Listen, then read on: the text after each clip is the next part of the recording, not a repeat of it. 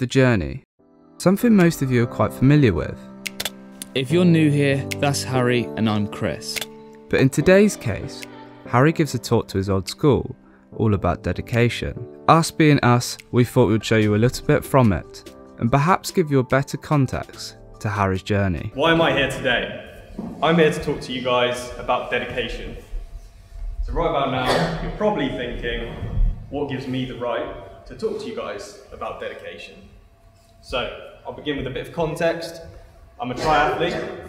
I started doing triathlons when I was 15 years old. After a few years, this led me to do some international races in places such as Chicago, Geneva, and Lisbon.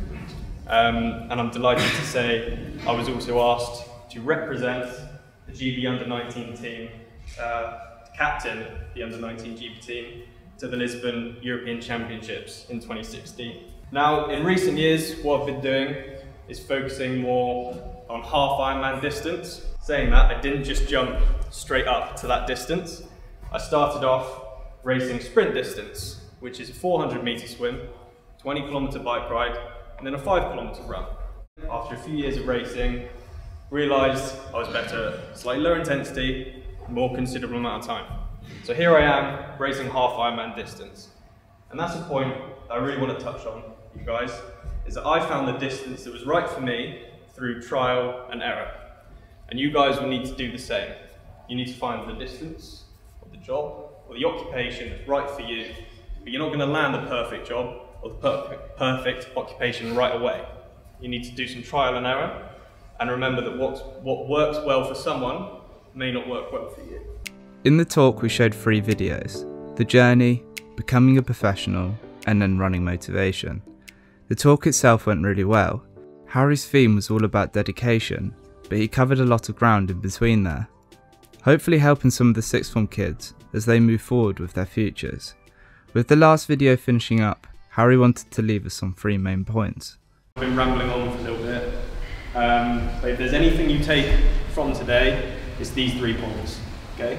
So number 1, celebrate the little things. Celebrate your little wins, no matter how small they are, celebrate them. Number 2, always be positive towards yourself and towards others. Number 3, find out what motivates you and set goals. That concludes my speech here. Are there any questions? Does the discipline of training, is that easy for you or is that really difficult? Like, do you have to force yourself to get out of bed? Do you jump out really excited to run up hills? Never look forward to hill sprint sessions, that's for sure.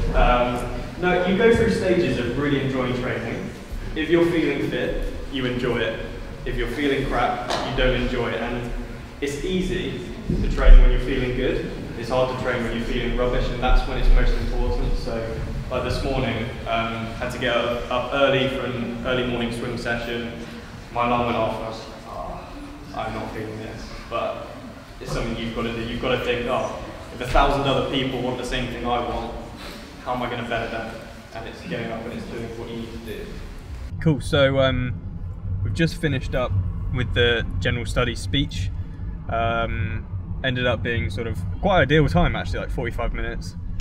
I hope people enjoyed it. I was so nervous, but no, I hope people enjoyed it, and I think people would have enjoyed the videos, so yeah, it all went well. It's something a bit different, and I did talk about pushing yourselves out of your comfort zone, and that's what I was doing today, really, just pushing myself out of my comfort zone. It's the first speech I've done in front of a group like that, so yeah, it was good fun. It was good. I don't know what else to say. No, I think that's pretty good. Do I just? Yeah, I think I can do that. Yeah. Cool. Alright, I'm gonna leave it at that, I reckon.